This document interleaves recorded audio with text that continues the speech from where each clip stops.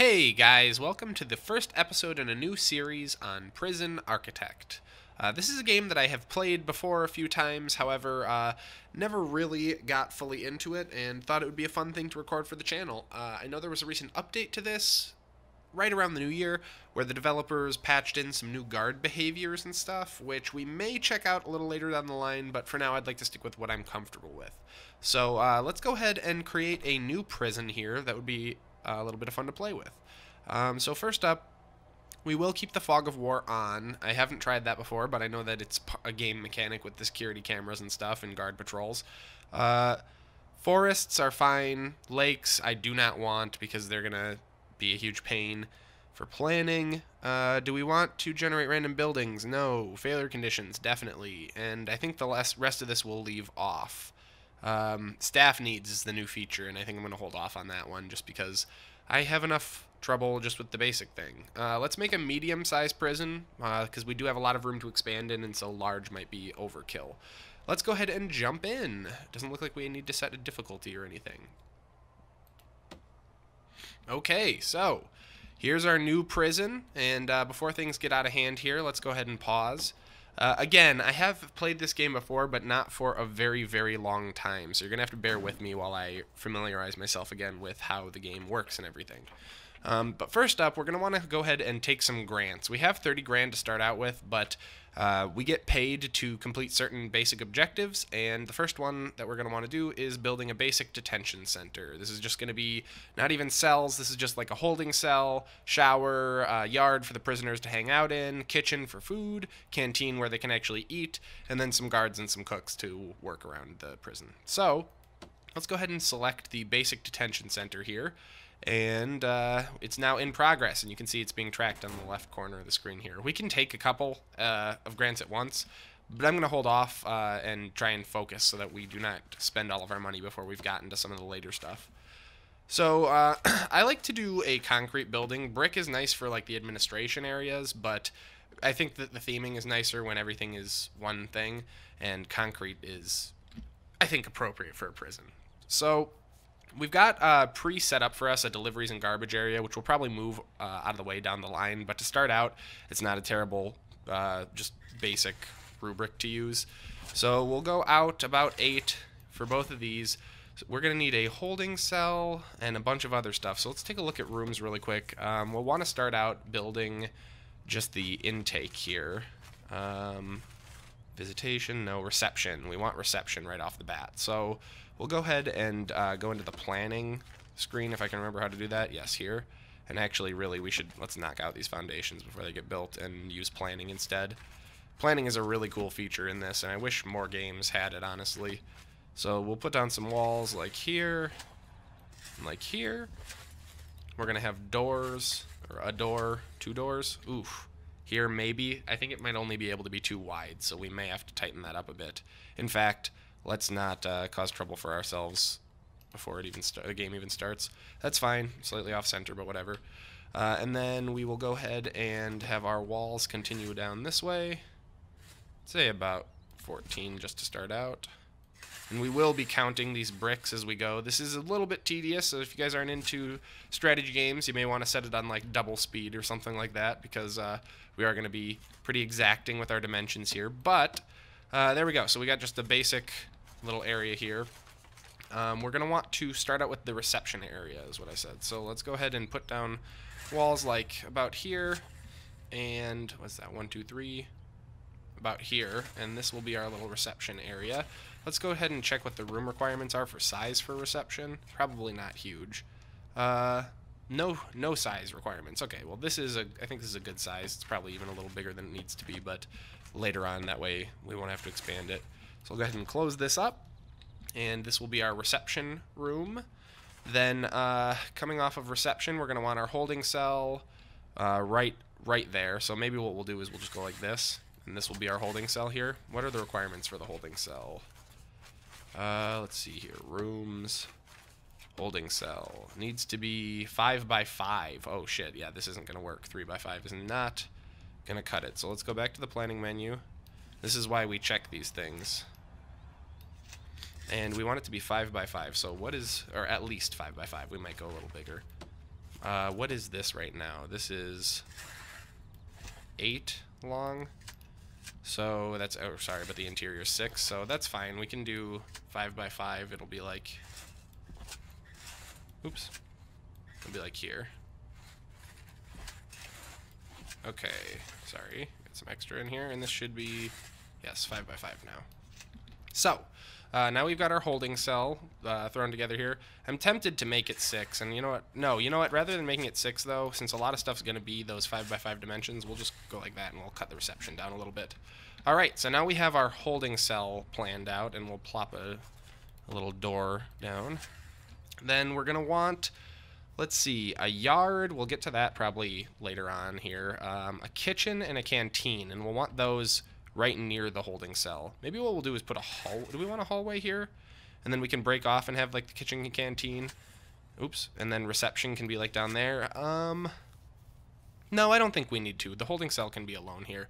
And what we'll do is we'll just have multiple entrances. We can have another door over here that will filter out into a more general area. Okay, so through here would be the main entryway, and we're going to want pathways. And I'd say let's do 2 wide.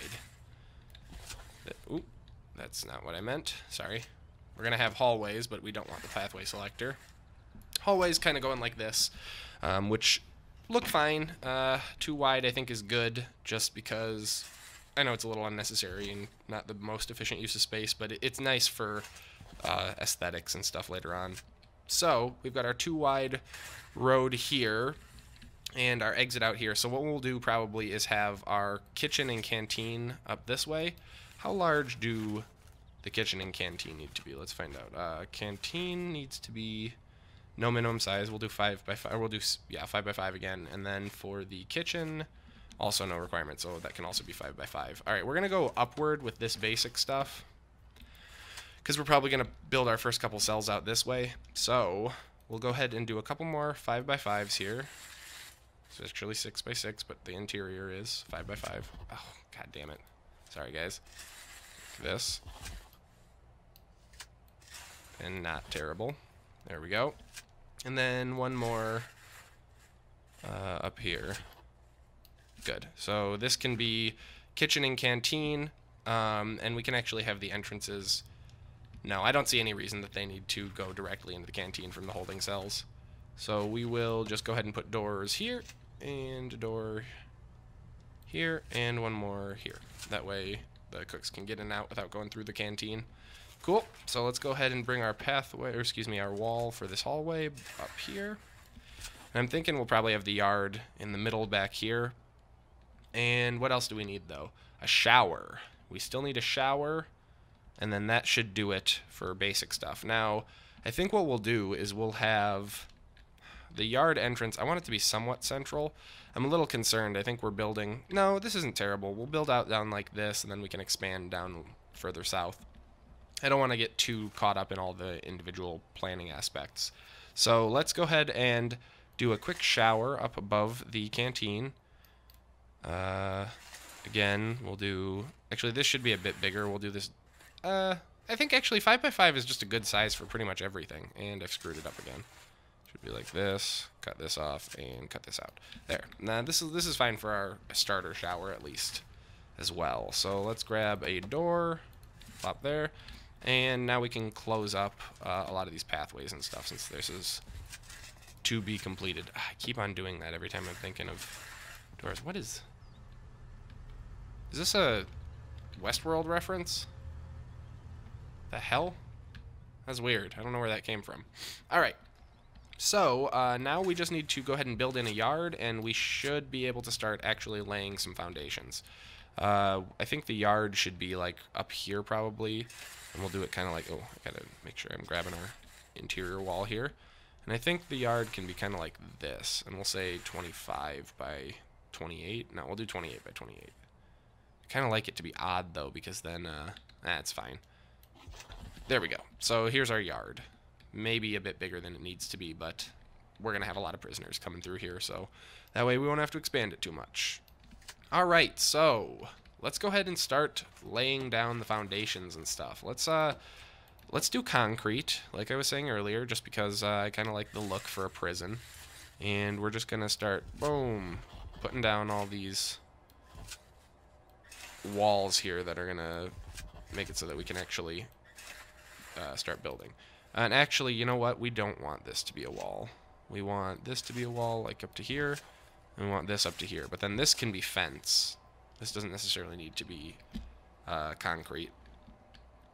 Okay, so let's go ahead and start time so these guys can start moving. And we need to start placing rooms and, well, before that even entrances. So let's go ahead and grab objects. Get a large jail door for our front door. Boom.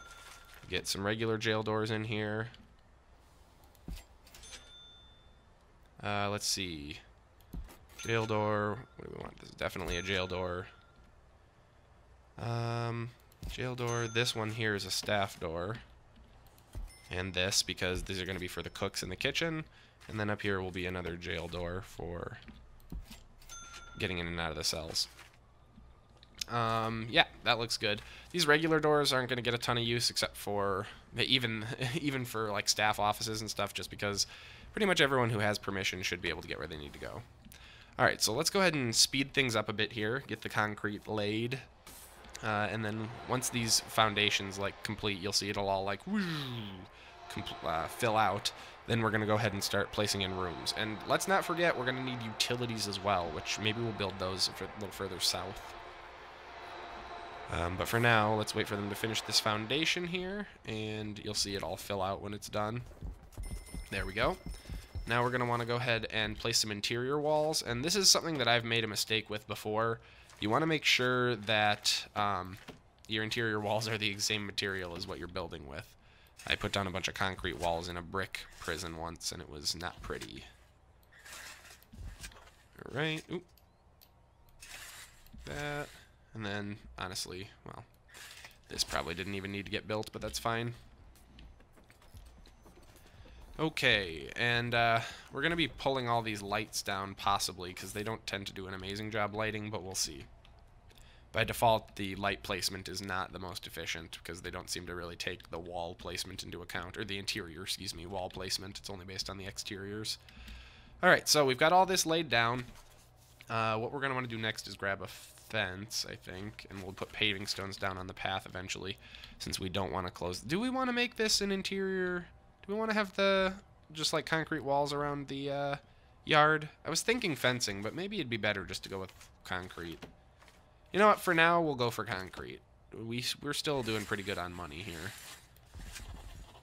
All right. Have you guys go ahead and do that, and we can start naming the. Or excuse me, not naming, but placing the rooms here. So let's say reception is going to be this. And then, let's see, holding cell here. And canteen here. Got our yard out here. And no need for the cell placement right now. Let's see, what do we have left? Shower and kitchen. Okay. Shower up here. And a kitchen over here. So really this stuff is mostly for the use of the prisoners in the holding cell. Later on we'll probably be building larger facilities, but in the meantime this is better than nothing. And that'll do it for this episode of Prison Architect. Sorry for the abrupt ending, guys, but this was all pre-recorded, so I'm just inserting these breaks after the fact. But if you guys did enjoy, please be sure to like, subscribe, and leave a comment. Let me know what you thought. And as always, thank you guys so much for watching. I will see you next time.